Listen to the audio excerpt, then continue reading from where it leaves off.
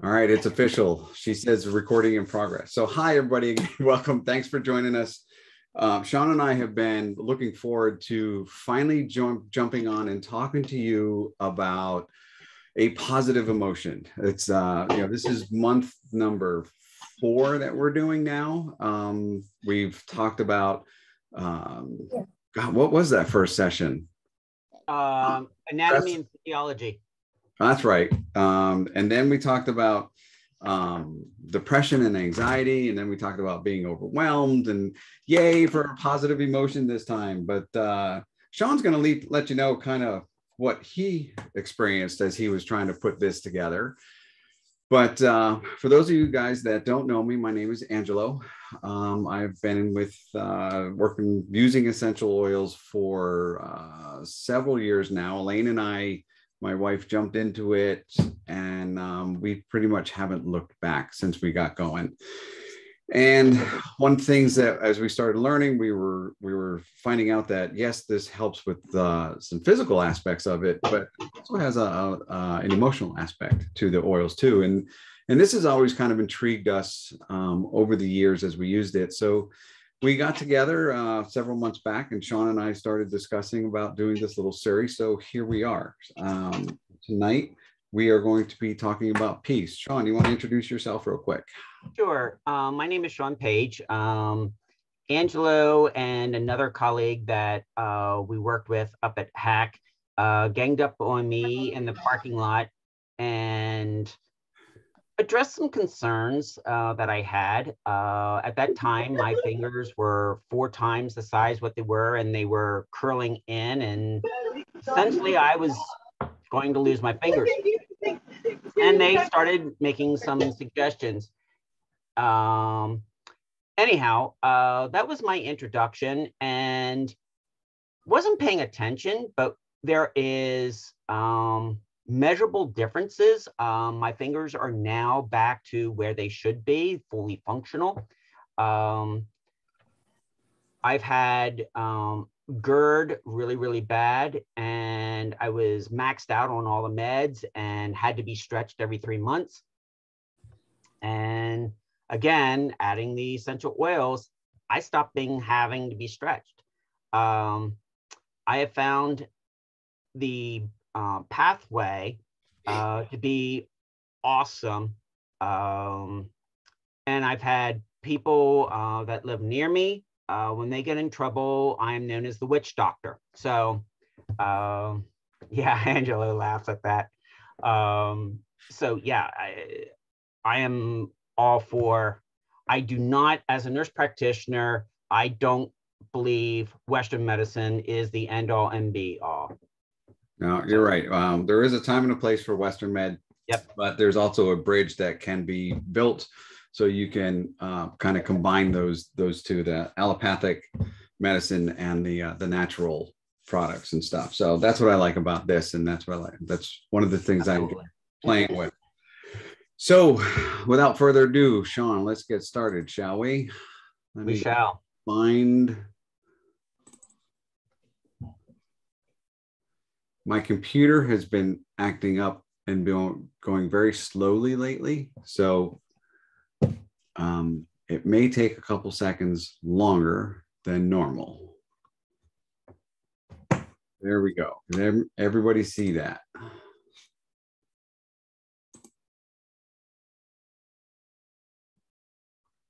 Yes. All right. So Sean,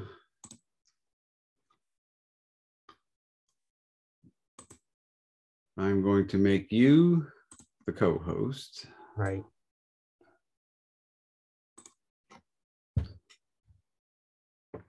And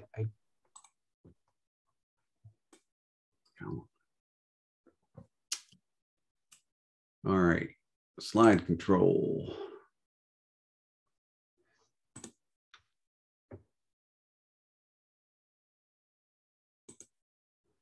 All right, you got slide control. Okay. We need to go over to full view. Presentation view. Or at the upper right where the, there we go. Awesome. Awesome. Yeah, So my computer is just very, very slow for some reason. give it some Geritol. All right. All righty. Welcome, everybody. I do apologize in advance. I left myself get run down. I had multiple irons in the fire. I was working on another certification course and allowed my allergies to get out checked, which then triggered off my asthma. And then I started coughing to the point I aspirated. And so if I do cough, I do apologize for that. So we're here to talk about peace. And Angelo, I do not have advancement capabilities.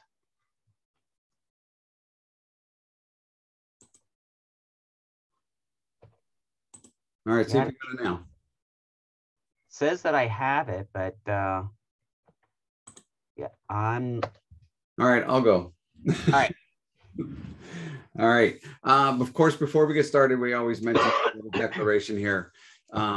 We as doTERRA advocates, we are not attempting to diagnose, cure, advise any kind of human disease, ailment, injury, infirmary, deformity, pain, or any other condition, physical or mental, real or imaginary, by any means or instrumentality. This is simply just information that we have found that has worked for us. And we want to just share with you this information in hopes that you'll be able to use it and find it helpful for you and your families as well. All right. And Angela, there's a question already that needs to be addressed. So anyhow, what is peace? So when Angela and I started this process, the references that we kept seeing were in terms of war. And it's like, no, no, no, no. So we fell back to good old Merriam-Webster, and you can see the definition here: a state of tranquility or quiet, freedom from disquieting or oppressive thoughts or emotions. Now that didn't really help us. So from there, started getting into some of the research, and what we found, there's this group out in Sweden, or over in Sweden, I should say, called the Pax Institute. And there was this article written that was entitled The Conception of Peace-Rooted Evolutionary Neurobiology. It was a really, really heavy paper, but full of information. And one of the things that it says, I have to move some windows out so I can see what's going on here, that the study of peace suffers from a lack of conceptual clarity. And in the first couple of pages, it's summary of paper after paper after paper that basically said that. But the one that struck me the most came from Richmond, when he said, defining peace and its dimensions is a difficult task. There is no single definition. And that's what made it very challenging for us. Angela?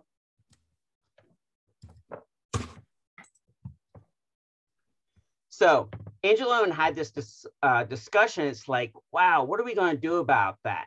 So we decided to take this two-pronged approach. How do we obtain peace? And once we have it, how do we maintain it? And if we already have it, great, let's keep that. So that was the mentality that he and I decided to take with this program. Next, please. So, oh, wow. I told you my computer's slow. All right.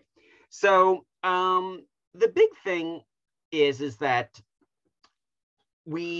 I did an impromptu survey, and granted, the sample size was very small. It was only 15 people. And I basically asked them, is peace reality? And 73% of those people came back saying, no, it is not a real concept. So one of the people that we were reading was Cloak, and he goes into reviewing the hemispheres of the brain and the regions and all this. And one of the things that came out is that the right side of the brain favors negative emotions, and the left side of the brain favors positive emotions. The right side is this very holistic side. And so there is this broad canvas for anything to be done with.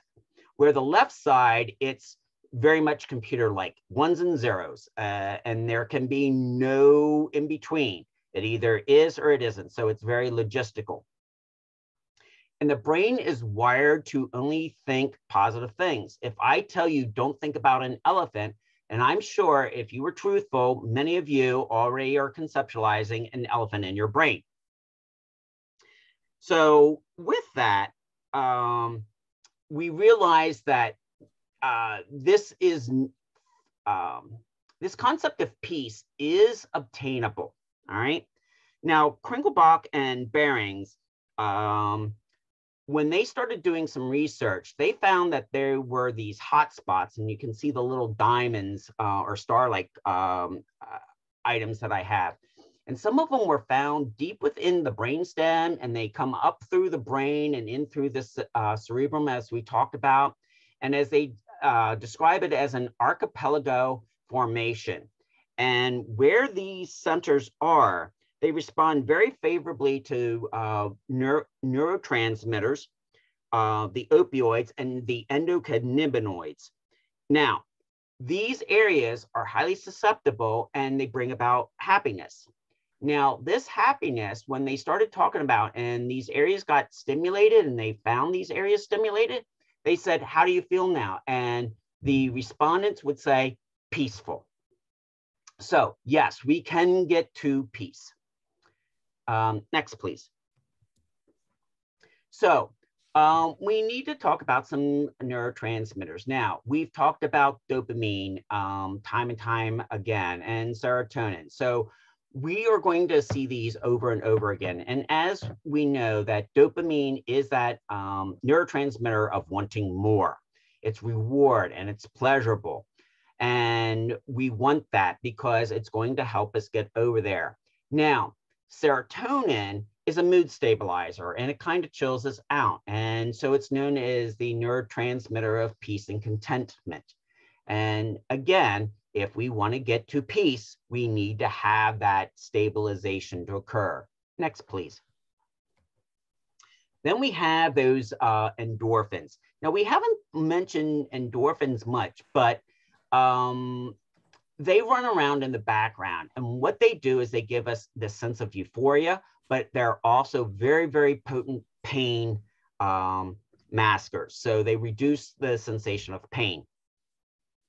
And that sensation of euphoria is very beneficial for when we have peace, because we are getting into that utopic state of where we want to be.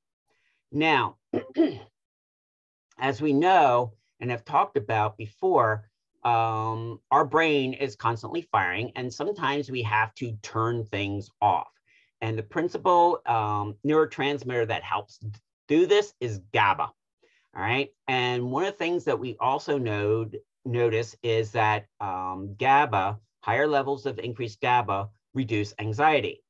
Now, you cannot have two conflicting or polar ends occurring at the same time. And we're going to be talking about some monk studies.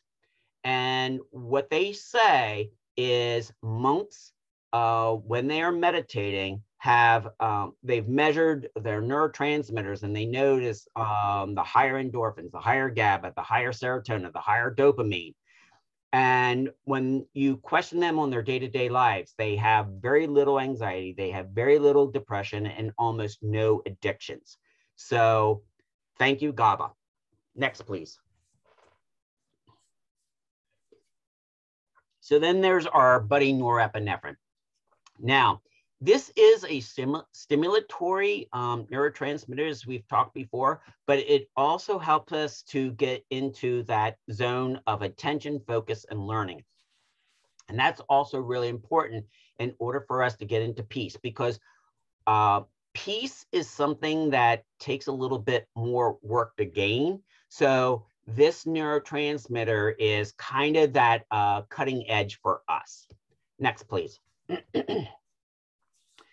Now, a neurotransmitter we have not talked about yet is oxytocin. And when you think about oxytocin, we tend to think of it in terms of childbirthing and breastfeeding. However, males also produce oxytocin as well as females. And with what they've noticed is in social relationships, and they would measure this out, when there was a great sense of bonding or befriending of people and really trusting somebody, they noticed that those oxytocin levels were really high. And then it's like, okay, so when else does oxytocin get released? And they also noticed that it is released in positive things, such as we've just talked about, but it's also released during times of negativity, all right, and high stress. So I'm kind of work from the bottom up.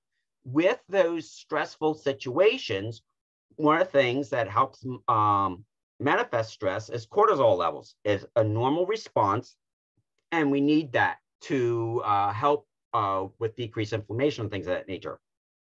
However, if cortisol gets out of check, it can start causing a lot of harm. So oxytocin is kind of the cop that kind of keeps the cortisol levels in check. The other thing that they've noticed is that oxytocin has a very potent anti-inflammatory and antioxidant properties. Females, if you have gone through the process of childbirth and it was natural childbirth, there is a period of time afterwards that you feel zero pain, and they're in tying it back into the anti-inflammatory properties that oxytocin exudes. And as you can see, it also has a calming effect. And how it does this is it recruits dopamine and serotonin to come to the party. Next, please. Angelo, you're up. All right. So before we jump into the oils, I wanted to share this little bit of insight with you. This picture here actually comes from Oil Magic book. And although this has some different emotions that we have talked about, the basic gist of it is the same. And when we look at this scale, if you notice, we got some really like heavy, very hard feelings on the left-hand side. And they will slowly transition to more positive, more lighter feelings as we go up and over onto the left-hand side, right? So what we know is that it takes time to process and work through these emotions as we go through this scale, or as we go from the heavier side or darker side and try to get over to the lighter side emotions. But as we work through that, it takes a little bit of time, right? So let's say that what I don't want you to do is set yourself up for failure, right? I don't want you to set a target to where, okay, I'm feeling revenge or I'm feeling anger, and I know I want to be all the way over on enthusiasm and happiness. That's almost an unrealistic jump. So what we have to do is kind of continually work through that, and let's just work on slowly getting over to that positive side, right? Maybe we go from anger to overwhelmment. Maybe that's the goal, but maybe we only end up at worry. That's okay. We didn't get as far as we wanted to. The good part is that's still forward progress, right? So we continue to evaluate our situation. We continue to evaluate the oils that we can use and the things that we can do, the positive reinforcement, to slowly make our way over into those lighter sides. So just know that this is a journey for some. Some it's going to be longer than others, but I don't want you to kind of set yourself up and expect to go through a large leap forward and it doesn't happen, and then you get disappointed by that. So that was the purpose of this one. So let's talk about some of the different oils that we have when it comes to peace. This is the picture off of the emotions wheel. This is the peace section.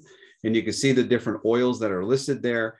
And once again, they always match it up to, what are you trying to feel? What are we trying to establish? What are we trying to gain here, right? So this is a simple tool that you can use to say, okay, if I'm here and I want to get to where I feel more grounded, then I may want to consider using balance, right? So here's a question I have for you guys, and I want you to think about it now. We could talk more about it later, but what do you think about when you hear the word grounded? Just kind of picture that for now, and we'll revisit that towards the end of the slides. As I go through this, here's the other thing I want you guys to think about. There's going to be kind of a theme, or it's kind of a commonality that you're going to see as we talk about these oils. I want to see if you guys can catch on with it, or if you notice anything peculiar or consistent that works through this. But one of the first oils that we talked about that come up was patchouli, right? This is the oil of physicality. And this kind of helps you throttle back. It kind of brings you back down to reality. It kind of puts your feet back on the ground kind of thing, right? Very common to use this oil when you're doing any kind of yoga or Tai Chi exercises, because it's connecting the spirit and the body, right? It kind of helps also with calming the fears and the nervous tension. And it's really good at kind of stilling the heart and the mind. You can see the different ways we can use it. Some of the positive properties that go with that, or somebody that wants to feel more grounded, more confident, balanced, and or stable, right? And there's some basic usages that you can see there on the bottom left. And of course, we can't do a session on peace without talking about peace oil, right? So here we are. The first bullet kind of hit home for me, right? What we try to do is we try to manufacture this piece by controlling the environment and the relationships we're in. Sometimes we fail at that. Often we fail at that. Sometimes we fail miserably at that. But this is a very common thing that we like to do. We like to think that we're in control of that. And that's not always the case. When we get afraid, we always try to control others, because this gives us that artificial sense of that order or that feeling of safety. What we're finding, though, is really connecting with some type of higher deity, some type of higher entity. That seems to be the real focus with all of these oils that I've read up on. And for Elaine and I, our belief is in God and Jesus Christ. But that higher deity, that higher entity, whatever that is or whoever that is for you, that plays into this feeling of peacefulness almost all the time, right? So you got to have that connection. And this connection is going to help you establish that peaceful feeling. You can see the properties there, the positive properties there of peaceful, serene, content, still, and they got used and having that spiritual connection. Arborvitae is another one. This is the divine grace oil. This has been, in Latin, it means to sacrifice. And it literally invites you to sacrifice your personal will and ambition so you can find a far better, fulfilling way of living. This oil is very grounding. It is very trusting. It makes you relax. It basically invites you to take some deep breaths in and to just trust and let the flow go.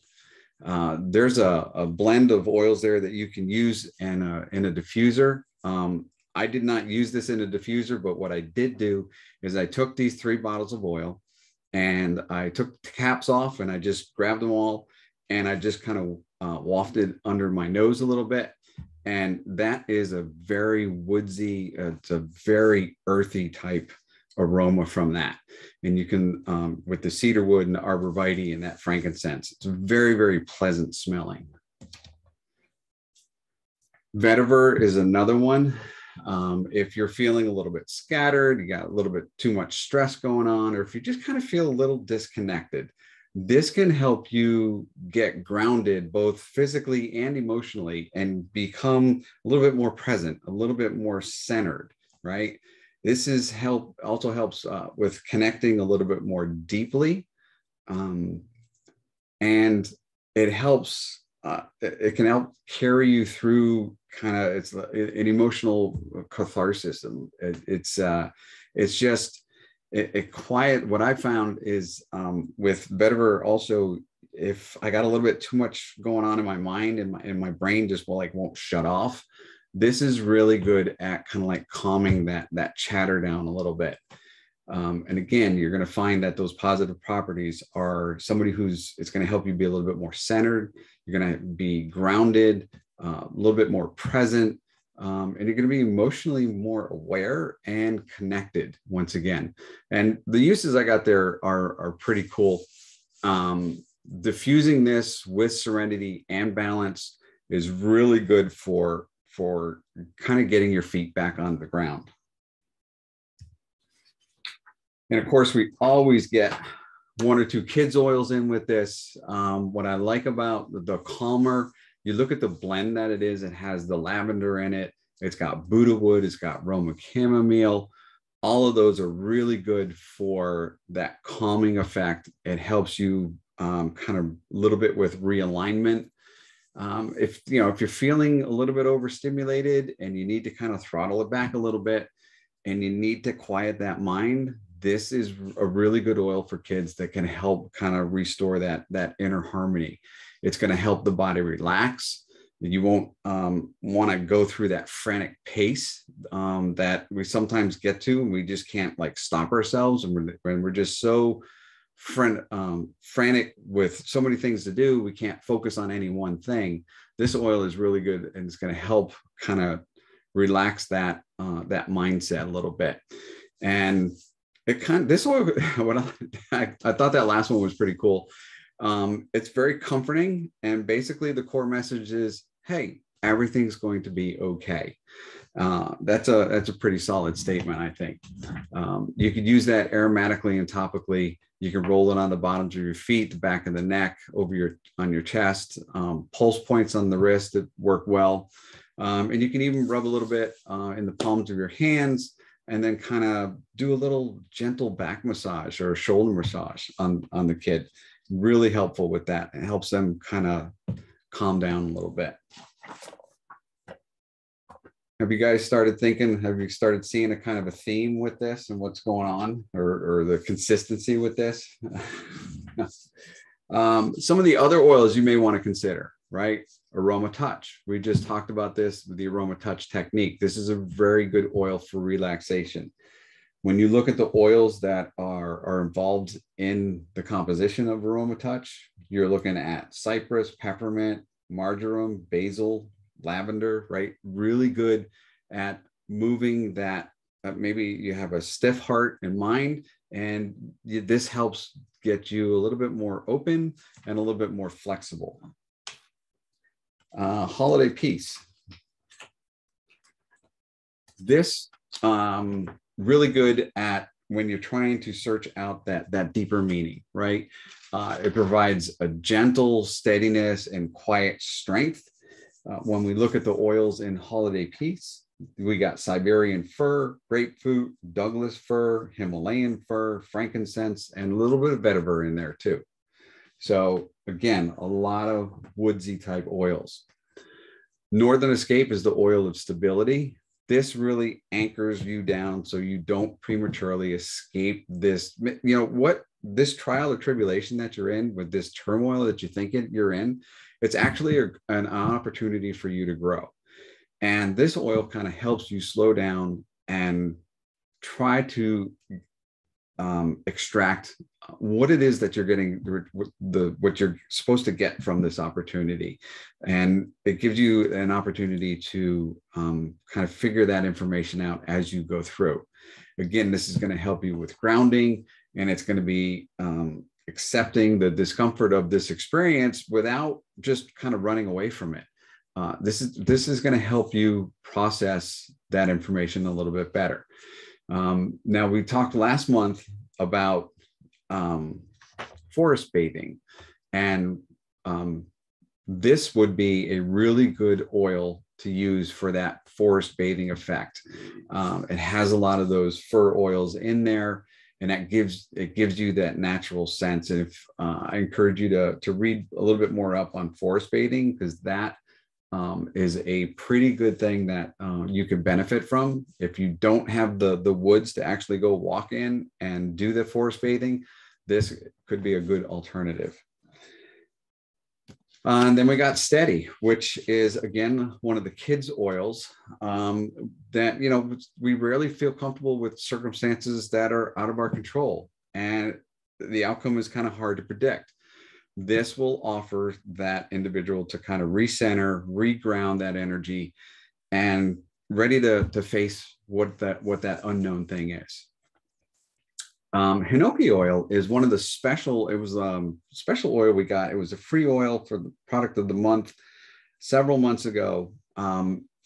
This is an oil that you cannot actually purchase, but if you did happen to acquire this oil along the way, this oil is very good for natural harmony, right? It has very relaxing, and it's a little bit a little sedative as well. These properties impart calm and order, and it's basically as if you've ever walked through a Japanese garden, this is what the oil was trying to capture. And I think they did a pretty good job at it. If you haven't experienced it and you want to, let me know. We can get you a sample of it. But if you're feeling a little bit hurried, if you're feeling a little bit constricted or rigid or tense, this is a really good oil that you will be able to just kind of take a deep breath and reground yourself and refocus. So, Angelo, at this point in time, they need to turn in their 500-word essay on what is the commonality of all those oils. And if they get it within the first 100 words, we'll forego the others. There you go. So, you made my second half so much easier. Thank you. So, we always talk about affirmations as well, right? Affirmations are huge. We talked about it during the overwhelmed presentation, and there's some points to remember that we're always going to stress to you, because it's very easy to quickly go through the affirmations and go, you know what, I really didn't get anything out of that. Well, there's a way that you want to do these affirmations in order for them to have more meaning, have more impact. So when you do your affirmations, you want to read each one slowly and deliberately, and preferably out loud, actually, because when we hear something out loud, that's how our brain reinterprets it and says, okay, this is real, this is meaningful. The other thing you want to do is you want to repeat that affirmation 3 times. Repeating it kind of lets you know how serious it is, and that you're making an intentional gesture with this. This isn't just something these aren't just words you're merely speaking, right? So the power of 3, it's been known that this is very beneficial when we talk about behavioral therapy concepts. If you have a habit of saying it 3 times slowly with intent and deliberation, these affirmations are going to mean that much more to you, and you're going to really take these affirmations on internally.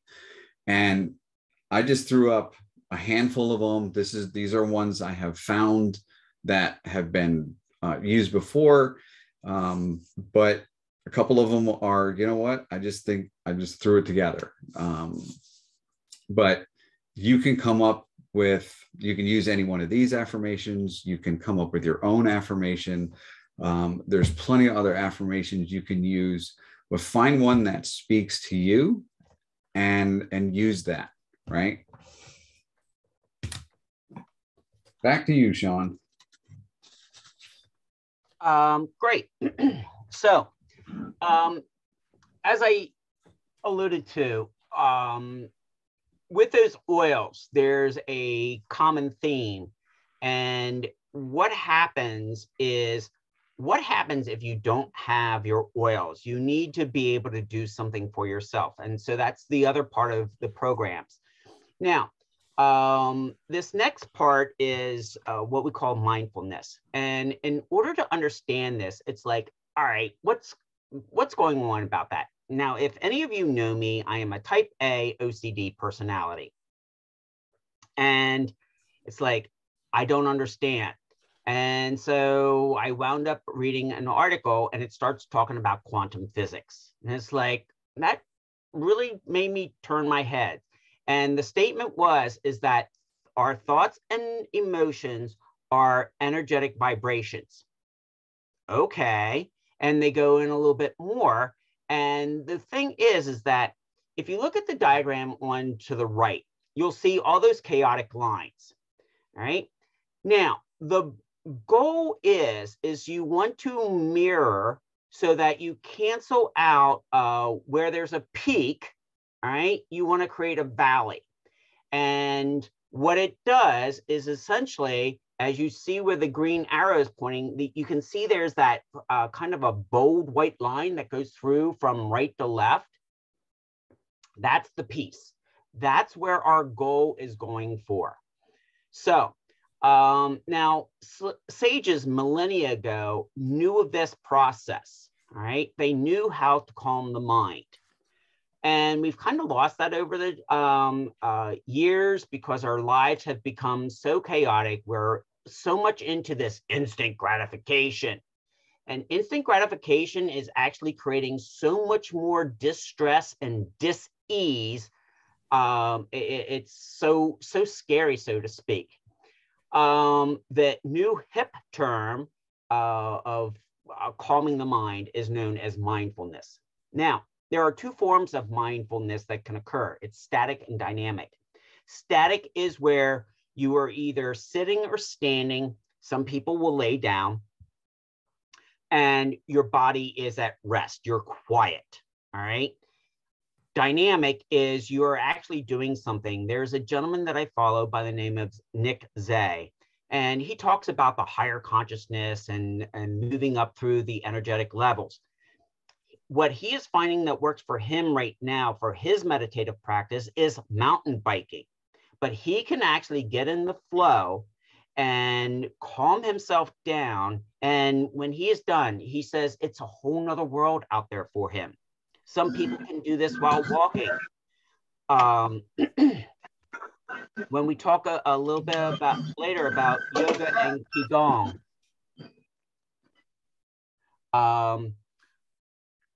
it's actually a form of meditation, but it has movement with it. And that is so important to help get that.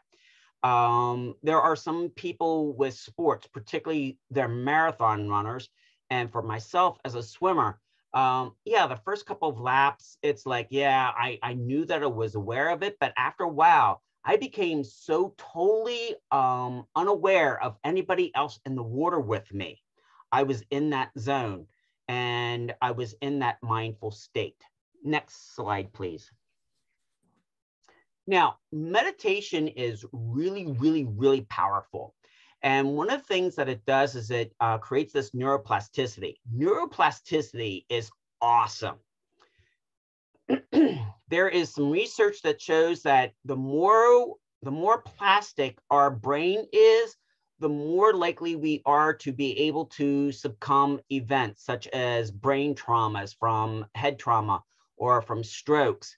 It also is showing that people who practice these things that increase neuroplasticity can help either diminish the onset or prevent it altogether, things such as dementias and Alzheimer's. Excuse me. The other thing that they've noticed is that when we're in this mindful or meditative state, it activates that prefrontal cortex where we're very happy. And remember what we said earlier, happiness leads into peacefulness. The other thing that they've noticed, and some of this was from the studies that did with monks, is they measured their brain waves. And what they found is when they went into their meditative states, their brain waves were amplified. They became much more powerful, even though they were in the altered states of getting down into the alpha, the theta, and even into some of the delta waves. What was also interesting, and both in non-monk people, such as you and I, and monks, what they found is their thoughts. There was higher levels of internal and external thought processing to the point that they can block things out. And that is so important, is being able to block. One of the best definitions that I heard of meditations is that it is the space between the words, or the space between the thoughts. And the analogy that was given to me was, think of your thoughts as balloons or cars on a highway. And as they're zipping by, you want to find that space between the cars, or the space between the clouds.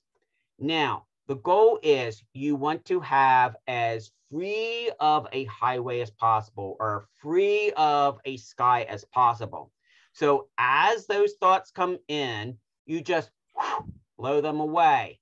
Or you figure out how to create a traffic control that no more traffic comes at you. And so what this leads into is this neural coordination, because it enhances your focus, it's going to improve your memory, and you're going to learn new things along the process. As we said before, in the monk studies, they have little to no anxiety, depression, or addictions. Why? Because it releases, meditation releases massive amounts of serotonin and GABA, and you can see what happens here. The other thing is that, remember those vibrations that we talked about before? It smooths them out so that we can get that very flat line that's in a steady state. Now, the thing that is very frustrating is this isn't something that you can do. Oh, sitting still for 10 minutes, not a problem. I'm going to be able to do this. I can do this for 10 minutes right off the bat. No, you're not.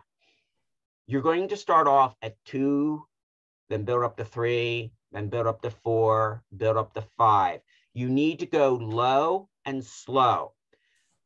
Otherwise, what happens is you're going to become very, very frustrated, and you're going to quit, because it is much more challenging than what you thought. I have been doing this since my stroke back in 2019. And I can tell you afterwards, with the damage that occurred, it was very chaotic for me.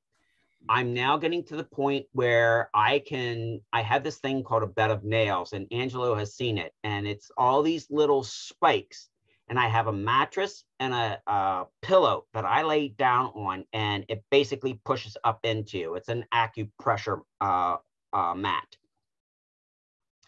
When I first laid on that, my pulse rate jumps up significantly, but now I have been able to train myself that I can lay down and drop my pulse rate and have that zero thought state. So it takes practice. How long did it take you to kind of get there, Sean? I dabbled with the meditation the first 2 years. I'm going to say that I really got serious with meditation probably in 2021. So a little over a year, but it wasn't something that happened quickly. Right. However, The other thing is I was doing meditation in college and not realizing it.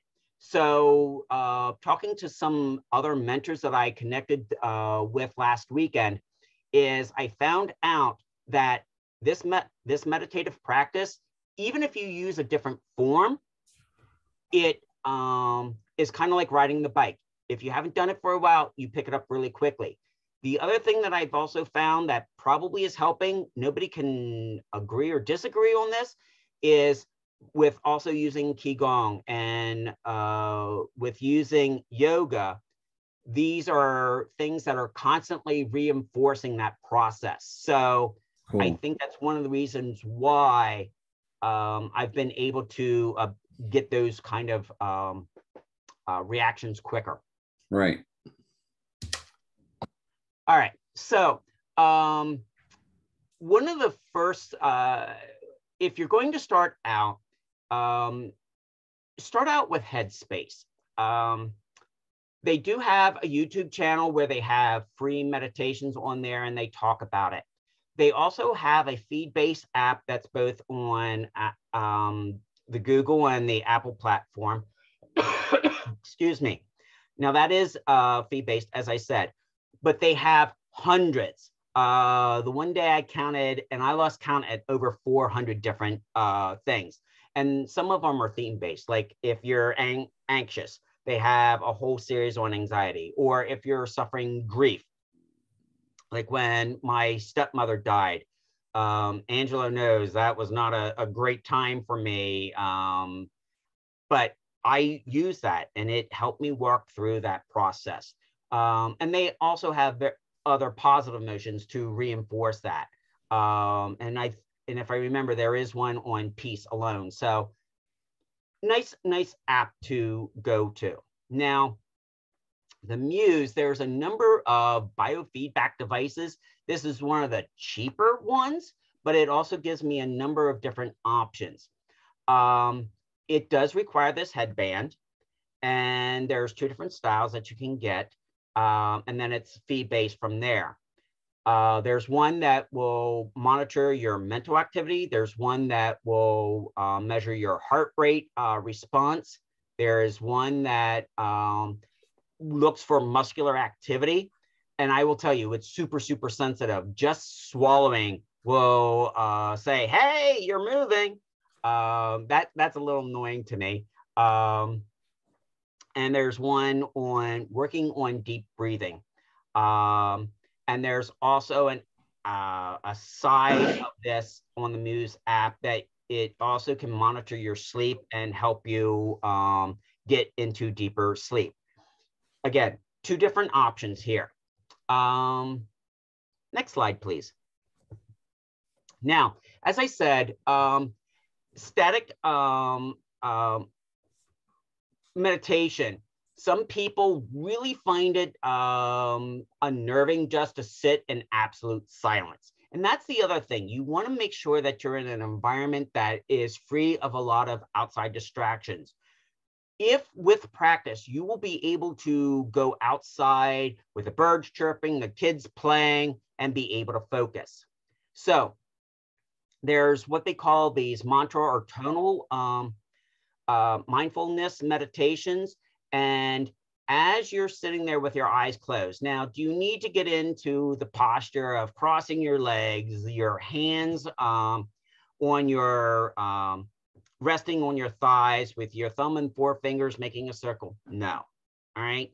Some of that is Hollywoodism, but there are practices in yoga that will endorse that, and I'm not knocking that. It does have its place, but if that isn't for you right here, right now, that's okay. There is no wrong way to meditate. And I'm going to say that again. There is no wrong way to meditate. The only thing that is wrong is if you don't try it. Now, when you're doing this in your mind, okay, you're going, as you take that nice deep cleansing breath that we've talked about before, as you inhale, you're saying to yourself, Ma. for the length of the inspiration. And we want this to be about 4 to 6 seconds. Then as we're exhaling, you can either allow it to come out with vocalization or in your mind, oh. And you go back and forth with this ma, om. So inhale, exhale.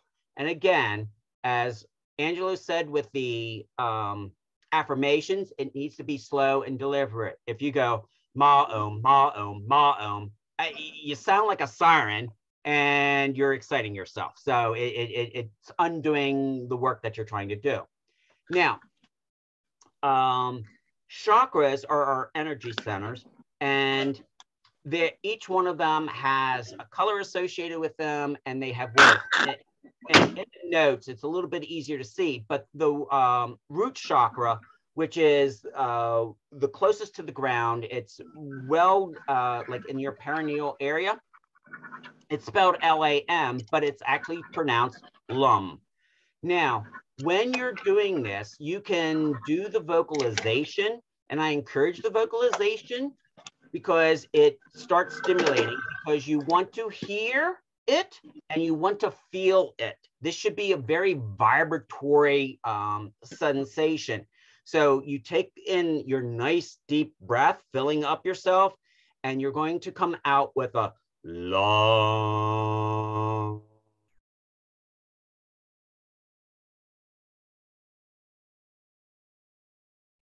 And eventually you'll be able to go longer and longer holding that, but for time's sake. And so you can see the various words there.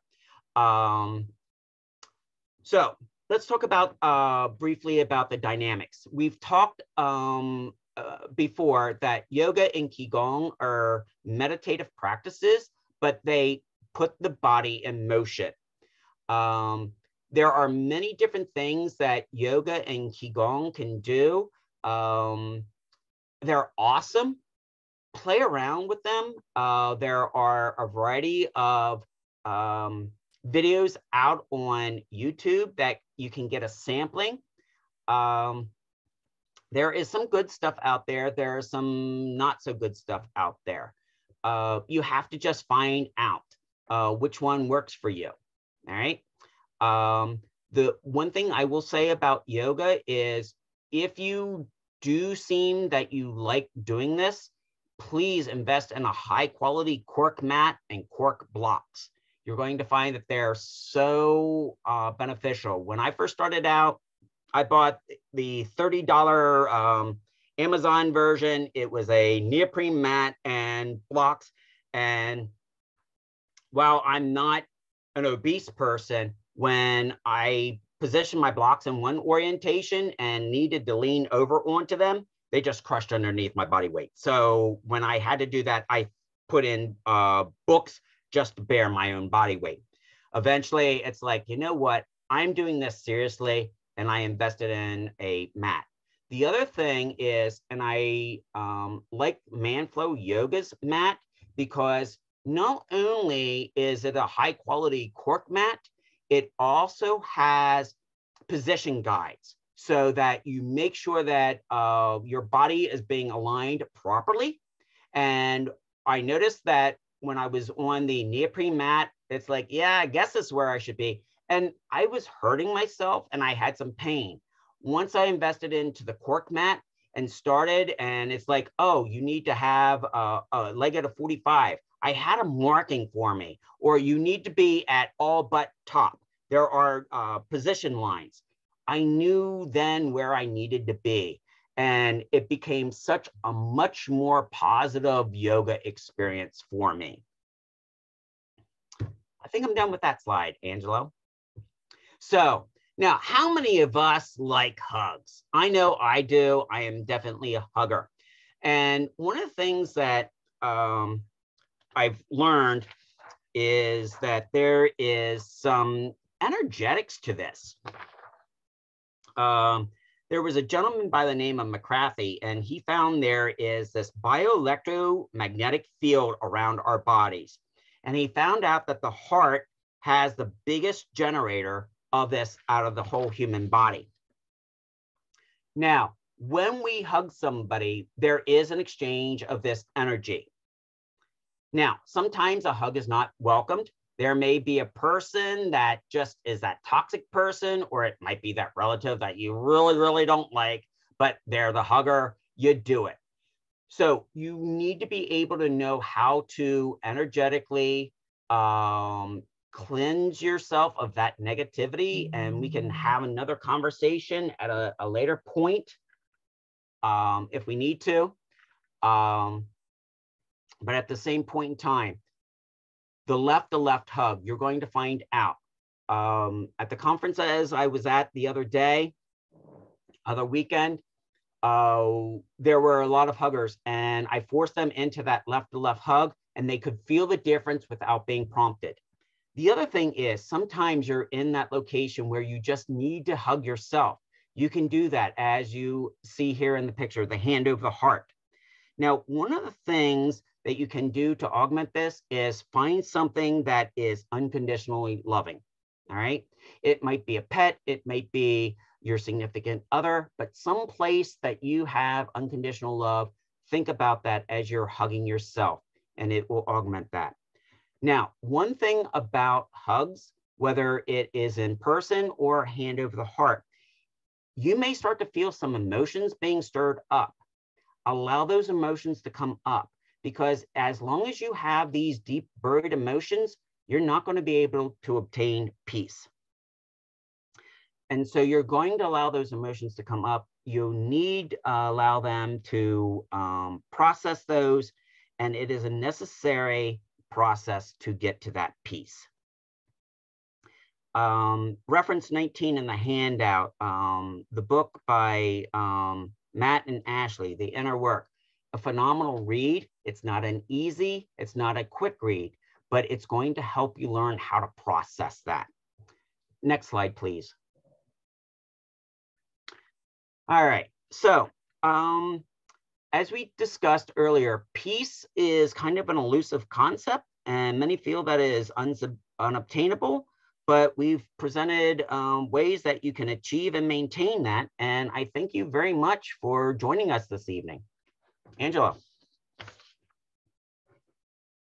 You'll hear me better if I unmute my mic, but thanks, guys. This was fun. Sean, that was some powerful stuff there. I appreciate you sharing all that information and doing that research. It's finding that peace is obtainable. We just have to figure out what peace means to us and how we get there.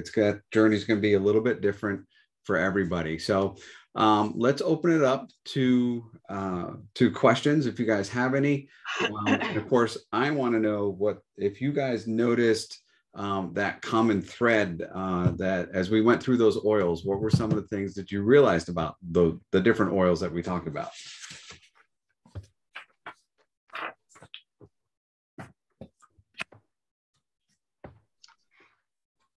Nobody's got questions. Well, no, we did have. I just noticed that they were everything went back to balance and grounding. And all of that comes with comes natural to our bodies to get back to that with all the crap that's going on around us. Yeah. What do you guys think about when you hear that word grounding? I want to hear from you guys. What does that mean? What does the word grounding mean to you? What do you picture?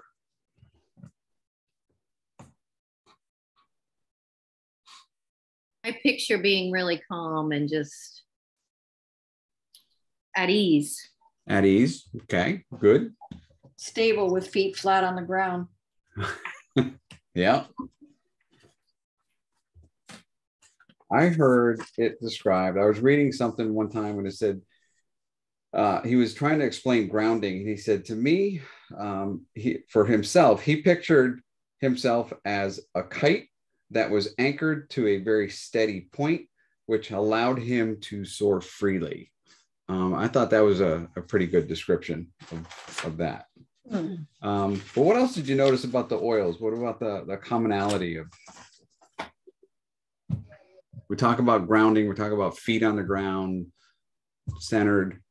When you looked at them, if you noticed, the majority of the oils and almost all of the blends had either trees or some type of ground plant involved with the blend, right?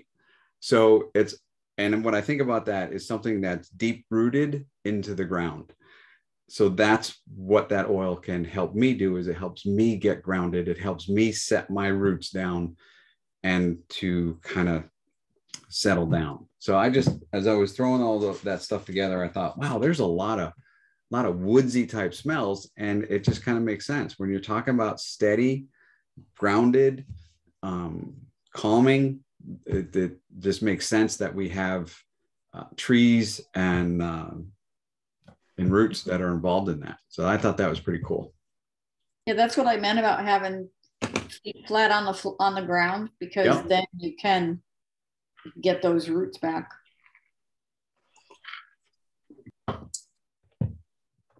So do you guys have any other questions? We went a little bit over time. Again, that's kind of what we do. There's just so much information that we want to get out to you. And what Sean didn't admit at the beginning was, with this being our first positive emotion, we had a hard time pulling information together. There wasn't a lot of study material we can go find, research material. There was, but it wasn't as abundant as those negative feelings, right? Next month, we're going to talk about anger. Sean's already learned a ton of stuff about that, and we have stuff readily available to pass on to you for that. So we're looking forward to bringing you guys that next month. But before we wrap up tonight, do you guys have any other questions that you want to throw at us? One other observation I noticed, Angelo, with the oils is many of them were connected to a higher power, and like that divine grace was frequently mentioned. And that's interesting because when we go into mindfulness, we're trying to make that connection into that higher power. It's just an observation that I noticed tonight. It smacked me in the face as you were going over that. It's funny how we just all of a sudden you have these aha moments, right? So, all right, I am going to stop the recording.